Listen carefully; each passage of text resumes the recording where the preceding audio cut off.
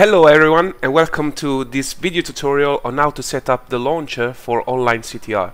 So since there are still many people that are encountering issues on how to set up the launcher, I'm gonna make this short video and explain step by step how to actually make it, work.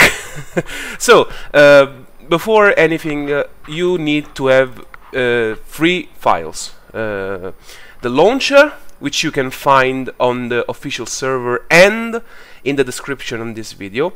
The launcher will be updated, I think, in the future, so every time it gets updated I will update the description as well with the new launcher. Okay, then you need a original non-modified CTR NTSC-U bin ROM, because the game runs on the American version. So you need this specific ROM. Lastly, you need a American BIOS, of course, because without this, basically the emulator won't start. Okay, so you need this. Firstly, extract the launcher. I already did this by making this file here, this folder. And once you actually extract it, you will see everything like this. You have some, strange files you actually don't have to care about, and then you have the launcher itself, the executable. Run the executable. Okay, I'm gonna move it to this other window. Okay, and it should appear like this. So, I have the version 0.34 beta of the launcher. This version has different languages. So in case you actually, are not English speaker, I myself, I'm Italian, so if I want to, I can actually put Italian language, and there you go, it just works. I made the translation for the Italian version, so okay, never mind.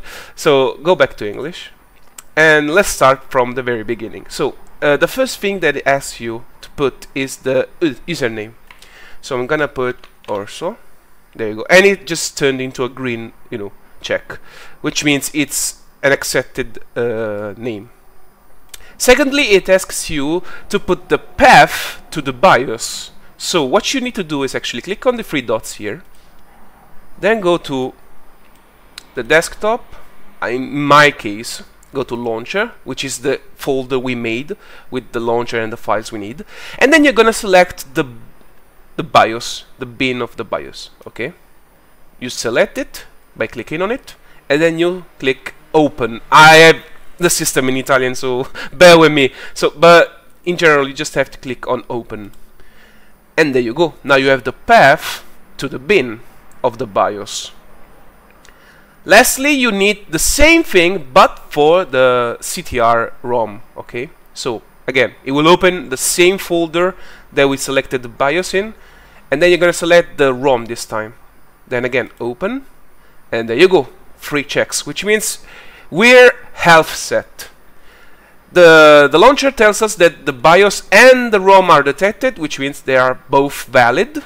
If they are not, the launcher is gonna tell you that something's wrong and you need to change it. This specific version of the launcher also has some extra settings, which are not still working, but this is a a work in progress, so it's gonna work in the later versions of the launcher. So basically, you can set the individual audio settings, which is the effects. I can just put it at a half volume, then I can just mute the music. All the veteran CTR players always put music at 0 usually. And then the voice, I also put this usually at 0 or at 50, depends on whenever I want to listen or not to the characters' voices. And then you can actually set variation on or off, depends on what you want to do. Next, you have advanced settings, which is basically composed of 2 values here. You have skip game checksum, which you should leave unchecked, otherwise, as the launcher says, there may be issues when you actually patch the file, the ROM. So leave it unchecked. And lastly, you have delete all versions, which every time there's a new version of the game, it deletes the previous versions in case you have any. Okay. And there you go. Now, the launcher tells you there's an update available and the version of the update you can actually get. So click on the update button and it'll start downloading everything. It'll download the emulator first, which is obviously very much needed. It's gonna take the time that it needs. I don't know how fast. Okay. Then the client, then the patch itself. This is the X Delta patch that it's gonna apply to the ROM.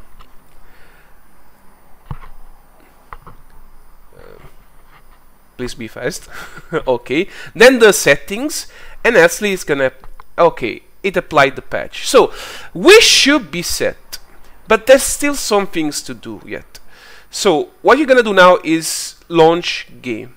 So you launch the game and the emulator should pop up. Here you go. So okay, the game opens up, which is perfect. Obviously I have a fairly powerful PC, so when it comes to emulation or playing video games, I have almost no issues at all. But if you happen to have a lesser performant PC, you may encounter issues with the emulator. So bear this in mind, okay? If you have issues like the screen not popping up or something like that, there may be issues with the emulator or with your PC not being powerful enough. Or if the PC doesn't have like specific files that are like important for the emulator to start, something like that. So if you encounter any of these issues, just log in on the server or the official server, Discord, and ask out. Okay, ask help. People should be helping you when that happens. So the first thing you need to check is the client itself. So the client, once you start the emulator, should write this. So you have DuckStation Pine socket acquired, and then everything else. This should be circling like at any time, which means it's working like it should. If you have like a different text, if you have different text here that says you have issues with Pine, you should do this. Go to settings, then you go to advanced here, and then once this window appears, go down to enable Pine here. If this is unchecked, check it. Okay, once you do that, reload the emulator entirely, close this, then launch game, and this should appear after you do that. There we go. This should appear if you enable the Pine. Okay, now that we did this, you need to configure your controller. Okay, so you go down to settings, controllers, and this other window should appear. So two things: port 2, controller port 2 has to be not connected. Okay, this is important.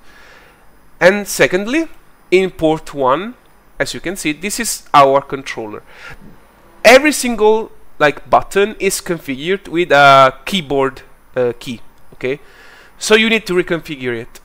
How do you do that? Of course, you connect a controller to the PC, and then you start putting each and every single button manually. So you click on up, and I press up on the D-pad, and there you go.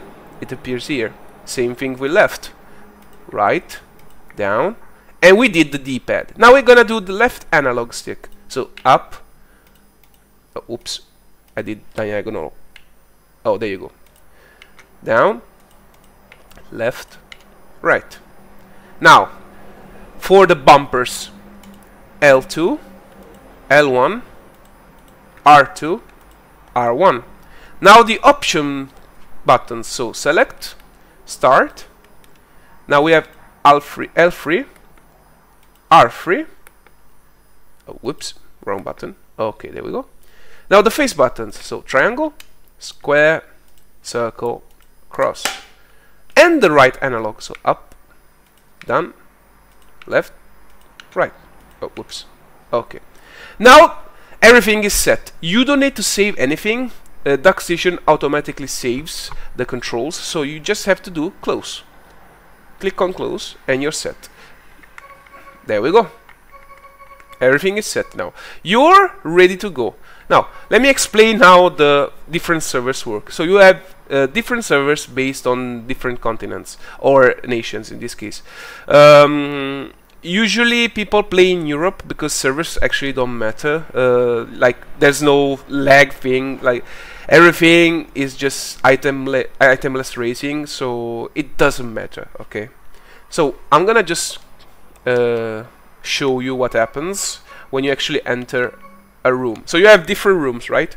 In each room there are a maximum of 8 players that can enter. If you see a room that is grayed out, it means they are playing a match. They're in a race. If you see this when it becomes orange, it means I can join that room. Okay. So let me join room A. Okay.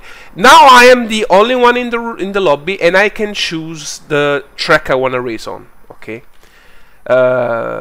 So let's put Cove. I can choose the laps, how many laps I want. So let's say 3.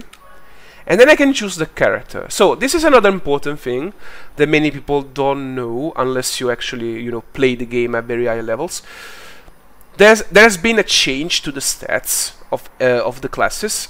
Every class in the game has max speed and max acceleration, but they kept the original turning. So which means, what this means is the Ingodile, which is speed, has 6 speed, 6 acceleration and 1 turn.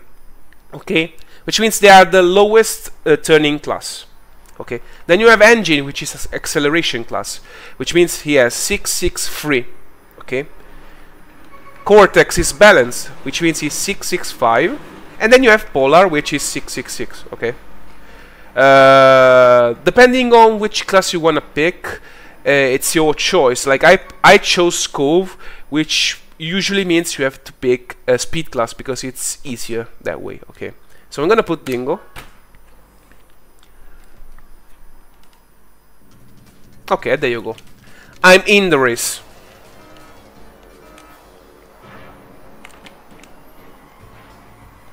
Okay, I'm not gonna play. Okay, this is another important thing. I paused the game, but where you're in a race against other people, this does not work. Like they will not be paused, just as like you will be the only one paused, but the other people will be racing normally. Okay. The only way for you to actually exit the race, it's not by going into quit in the pause menu, but you have to press select, and there you go. Now I'm gonna be in the main menu again. Okay, so each time you wanna go back, you have to go. Let's see, I'm here now. I press select and I go back. I'm in a room. I don't wanna be in a room again. Oh wait, what happens? Okay. So I'm in a room. I chose the track, I chose the laps, but I can't play anymore. So I press select, and then I go back. Okay. So this is everything you need to know about the launcher and how to play on the emulator. If you have any issues regarding the emulator itself or the launcher, please go on the server and ask help out. People will help you. If you have any question regarding the launcher or the emulator itself, please write a comment below the video, and I'll see you guys in the next one. Bye!